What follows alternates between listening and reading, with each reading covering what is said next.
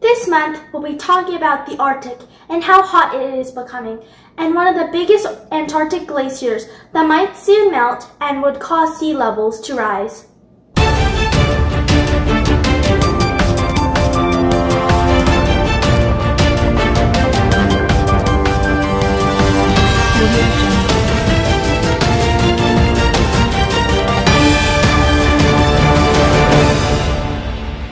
This is the Audrey for Care Environmental News Report. I am Audrey Kim.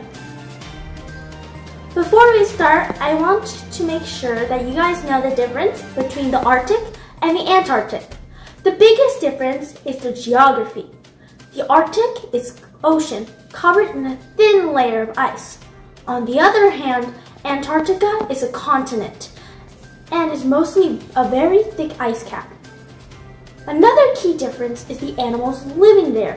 The Arctic is mostly known for their polar bears, while the Antarctic is known for their penguins. If you're wondering about the location, Antarctica has the South Pole, while Arctic has the North Pole. Now we'll start our monthly report.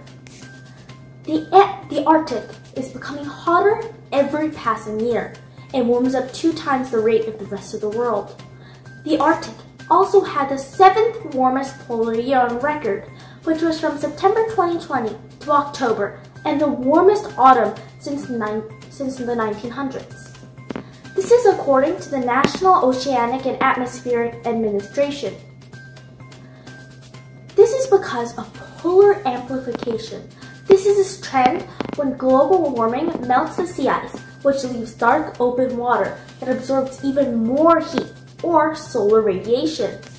The Arctic sheets are only getting thinner, and within 30 years, scientists believe that we'll see a summer without sea ice. A similar problem is arising in the Antarctic. An ice shelf, a floating piece of ice that is permanently connected to land, the size of Florida, is estimated to crack within a decade. This will lead to rising sea levels. This ice shelf is part of the Thwaites Glacier, or now called the Doomsday Glacier. It is the widest glacier in the world.